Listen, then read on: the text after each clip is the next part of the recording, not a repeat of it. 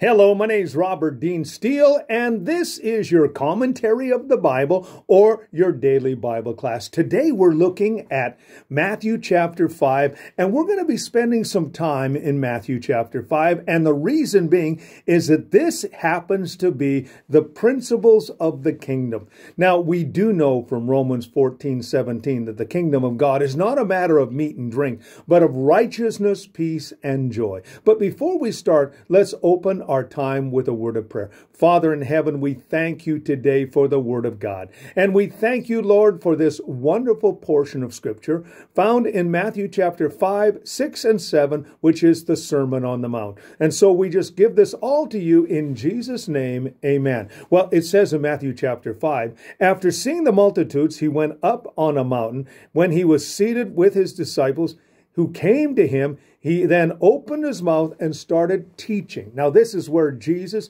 begins to actually sit down and lay out the principles of the kingdom. Now, the first 6 that we're going to be looking at, but we're only going to be looking at 3 today. They are called the Beatitudes, or they should be the attitude of every believer and child of God. He says, first of all, he says, blessed are the poor in spirit, for theirs is the kingdom of heaven. Now, when we're talking about poor in spirit, we're not talking about, poverty. We're talking about those who have a right attitude towards the things of the world. You see, when we choose to basically crucify our flesh, and Jesus would talk about that in someplace else, he says, if you crucify your flesh, or if you decide to follow God and turn away from selfishness, he says, you shall have the kingdom of heaven. Now, the kingdom of heaven, of course, is where the Lord dwells, and it's the place of the essence and character of God. God wants you today to be like what David said, the contrite heart, those who are humble before God. And I like that old song, that Hebrew song that says, humble yourself in the sight of the Lord, and he will lift you up. Jesus basically said the rules of the kingdom are this, that if you want to be great in God's kingdom, you have to, first of all, learn to be the servant of all. And secondly, if you want to be first, you first of all have to learn to be last. So blessed are those who are poor in spirit, for theirs is the kingdom of heaven. Now, this is a very powerful next one. It says, blessed are those who mourn, for they shall be comforted. Now, we're not just talking about losing a loved one, but also as well being willing to let go of the things of this world and allowing God to take possession of you. But of course, we always take this as the fact that those who lose something or lose someone,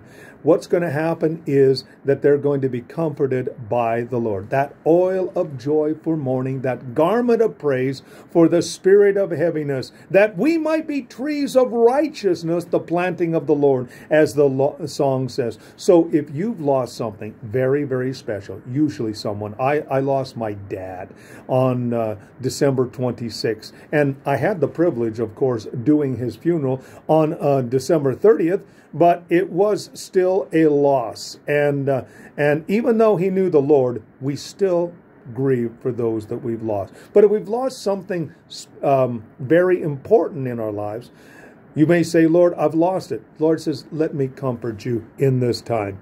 Then he goes on to say, blessed are the meek, for they will inherit the earth. Now, when we're talking about meekness, we are certainly not talking about weakness. For example, Moses was called the meekest man who ever lived. But when you study the life of Moses, what we're talking about is we're talking the ability to humble yourself before God. Now, I want you to notice here, in each one of these Beatitudes that I've talked about today, the first and most important quality that you need to do is let go of your own selfish pride. I've often heard people say, I am never going to surrender my pride. Well, if you never surrender your pride, you are not going to come to God. And secondly, you will not have all the things that God intended. Over the years, I've talked about this, and every time that I have a discussion with someone, all of a sudden says, well, what about our rights?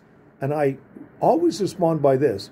When you gave your life to Jesus Christ, and it was Paul who talked about this in the book of Romans, you surrendered your rights to the Lord Jesus Christ. You surrendered yourself to Him and His control and direction in your lives. And that's why Jesus said, you are blessed when you do these things. He also says, in that moment, you will basically inherit the earth. The promise of God is that when you give your life over to Him, in the future, you will reign and rule with Him. And we see this in the book of Revelation. This is one of the promises that are given to us in the future.